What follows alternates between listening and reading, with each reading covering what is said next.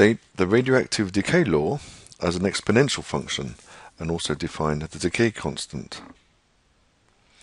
Lambda is the decay constant. It's the probability of a nucleus decaying in 1 second. N is the number of undecayed nuclei, in other words the number that are left that have not decayed. Delta n divided by delta t is the rate of change of n, in other words the number of nuclei that are decaying per second. This will depend on the number that are there in the first place. It will also depend on the likelihood, the probability of any one nucleus decaying in a second. So delta n divided by delta t, which is the activity, delta n divided by delta t is equal to negative lambda n. Notice the negative is because the number is going to reduce because these decay into other nuclei, and so the total number will be reduced. So this is the exponential decay equation. So n0 is the original value, the original number of nuclei. N is the value at time t, the number of nuclei left at time t. T is time. T half is the half-life. This is the time taken for half the nuclei to decay. And lambda is the decay constant, the probability of any particle, any nucleus decaying in a second. Here we have a specific example of this equation. N is the number of nuclei that are left. N0 is the original number, which is 1000 in this case, starts at 1000. Lambda is 0.05. This is the decay constant. This is the probability of any nucleus decaying in 1 second. And of course it's negative, which means that it's exponential decay and not growth. So the number is reduced. So this is the number that are left after time t. This is the original number at time t is equal to 0.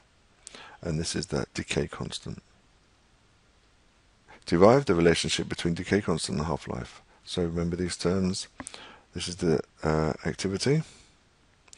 Lambda is the decay constant. This is the exponential decay equation. So we need to do a derivation of the half-life.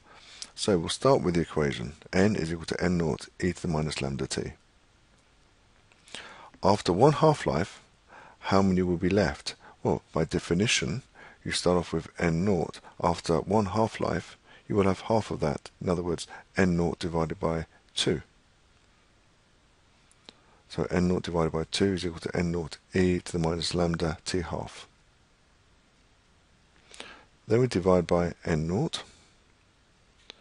We end up with half is equal to e to the minus lambda t half. Next is to find the reciprocal. In other words, we flip both sides. So half is find the reciprocal of half. Find the reciprocal of this. It's going to be the same, but the negative will become positive.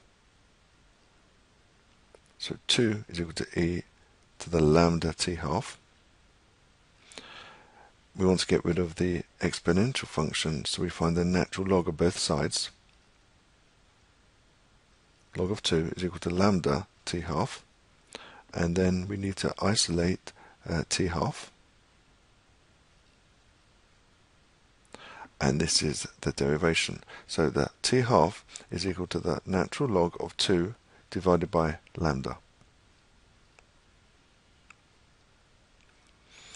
What this means that as lambda increases, as the likelihood, the probability of a nucleus decay increases, it means that this value increases, which means you're dividing by a larger value, so the half-life will be shorter.